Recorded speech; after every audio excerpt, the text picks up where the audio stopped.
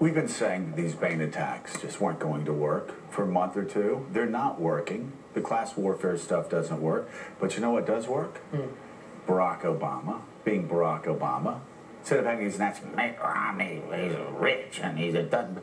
I mean, Barack Obama coming out and showing the Barack Obama, John Heilman, that excited so many people in 2008 and won over independent voters. That's the guy right there. That's the guy.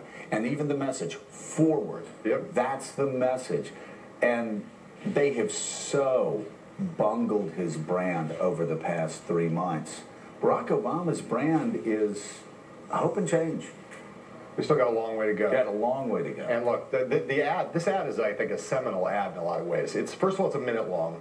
And they're saying, not a 30-second ad, they're saying they're going to run this ad in virtually every swing state. Now, we don't know how much money they're going to put behind it, but if they do, it's going to cost a lot, which tells you that they're continuing on their spending spree of the summer.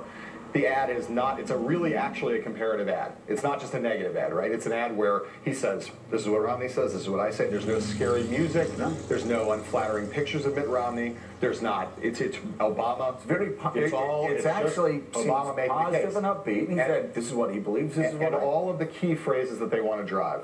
Balancing the debt in a responsible way, an economy built to last, all the things that, you know, and then forward at the end. It's big, and the ad is called The Choice, which is exactly how they want to frame the whole election. So I don't know whether this ad will work or not, but I think it's going to be an ad that you're going to look back on as having been an important ad in the course of the whole election, because it really does sum up where they want to be, and it has a real change of tone, as you point out. It does a great